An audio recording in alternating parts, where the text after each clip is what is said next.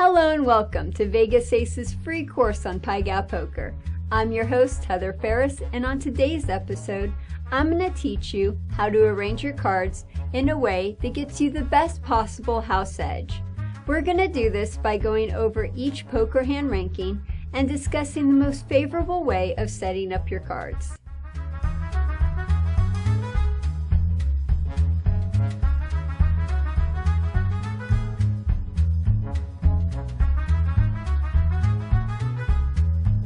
When you arrange your cards so they have the best house edge, this is known as the house way, and these are the rules that the casinos follow to give themselves the best advantage. The term house way means that it is a predetermined setting of the casino's hand depending on which cards they have received. The dealer must always set their hand according to the house way. If you forget the house way, or if you have a question on how to set your hand, feel free to ask the dealer or call over your floor and ask for advice. Starting from the lowest ranked hand, we're going to go through each poker ranking and describe the best way to set each hand. Out of the 7 cards you were dealt, if you can't form a ranking hand, then this is known as a high card, and your best option is to place your highest ranking card in the high hand and the second and third highest ranking cards in the low hand. Next on the list is a pair. Always place the pair in the high hand and the next 2 highest ranking cards in the low hand.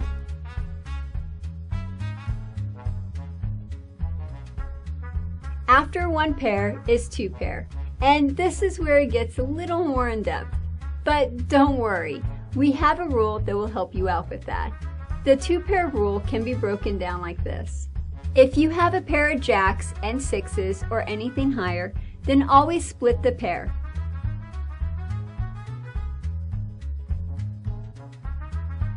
If you have a pair of sixes and fives or anything lower, then always keep the 2 pair together.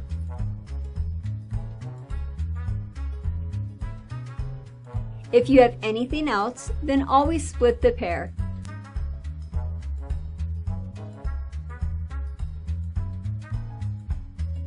Unless you also have an ace in your hand. Then you would keep the 2 pair together in the high hand and the ace in the low hand.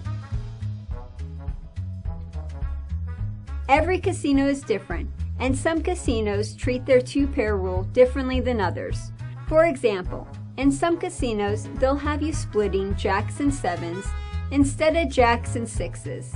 Another deviation is if you have a pair of aces with any other pair, then always split the 2. Next on the list is 3 pair, and if you have 3 pair, always put your highest pair in the low hand and the other 2 pair in the high hand. After 3 pair comes 3 of a kind, and if you get a 3 of a kind, then always keep the 3 of a kind together in the high hand.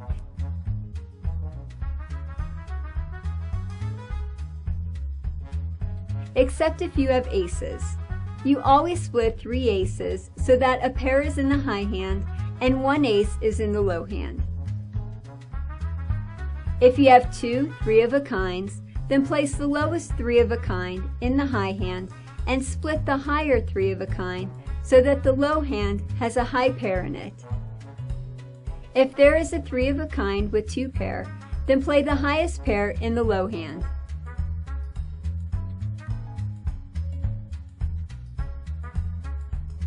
Next on the list is a straight, followed by a flush, but we're going to lump them into the same group because they follow the same rules. Some poker hands don't want to follow the rules and want to pretend that they're mavericks, like the famous 2 pair game.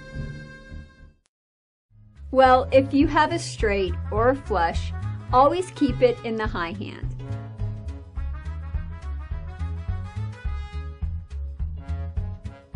Unless you have a 6 or 7 card straight, then you would put your highest card in the low hand and the straight or flush in the high hand.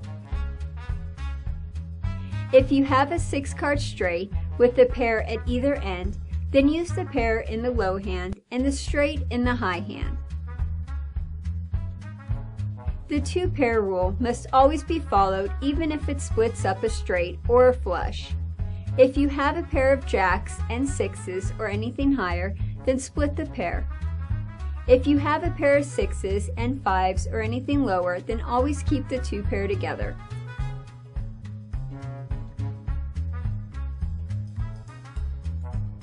If there is a pair of aces with any other pair, then always split the pair with the low pair in the low hand and the pair of aces in the high hand. If you have both a straight and a flush in your hand, then play the cards in a way that will give you a jack or better in the low hand. Next on the list is a full house. Always split a full house.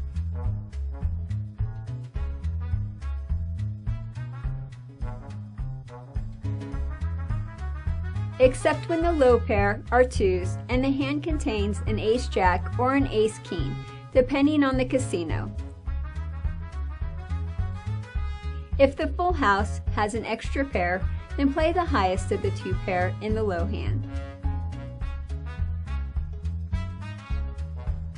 After the full house is a four of a kind. If you have a four of a kind of sixes and under, then always keep them together in the high hand.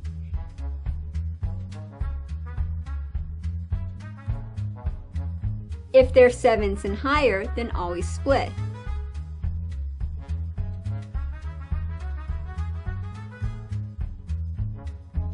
Unless you have an ace or any other pair, then keep the four of a kind together and place the ace or the pair in the low hand. If you have a four of a kind with jacks or higher and any other pair, then split the four of a kind so that you have a high pair in your low hand and two pair in your high hand. Unless that pair is sevens or higher, then you would keep the four of a kind together. If you have four aces, then you would split them up.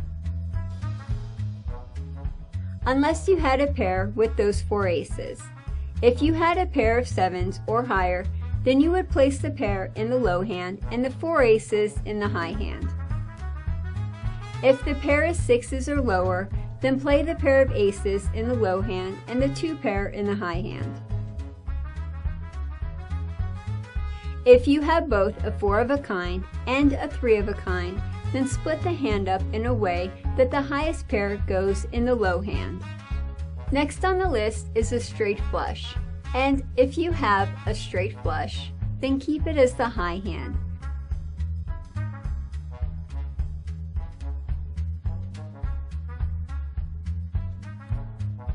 But for anything else, you would split the straight flush the same as you would a straight. And you can play the straight or the flush over the straight flush if you have an ace or a king to play in the low hand. After the straight flush is a royal flush. If you have a royal flush, always play it in the high hand. Unless there are two pair of tens or higher, then split the hand.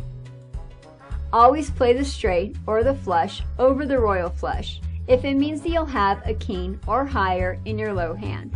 And at some casinos, it's a jack or higher. Next on the list is a five of a kind, which is 5 cards of equal value, also known as the impossible hand. Why is it impossible? Well, we are only playing with one deck of cards. So, how does the impossible turn possible?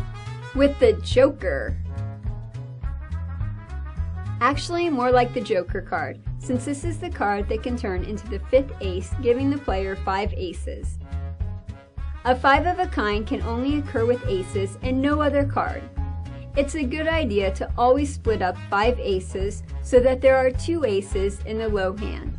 Unless, of course, you have a pair of kings. Then you would keep the aces together. Okay, now it's your turn to interact. Tell me about your thoughts and experiences in the comments section below. And tell me, is your house way different than what we went over in the video? What are the similarities and differences? When you play, do you deviate from the house way? Why? And if this is the first time that you've been to our channel, Vegas Aces, then please subscribe, because both our YouTube channel and website are dedicated to helping people learn how to play as well as deal casino table games. In fact, Vegas Aces is the world's first free dealing trade school. And not only do we offer videos on how to play and deal casino table games, but we also have flashcards, instruction manuals, and the very first World Toke Board, where you can see the tokes from casinos all around the world.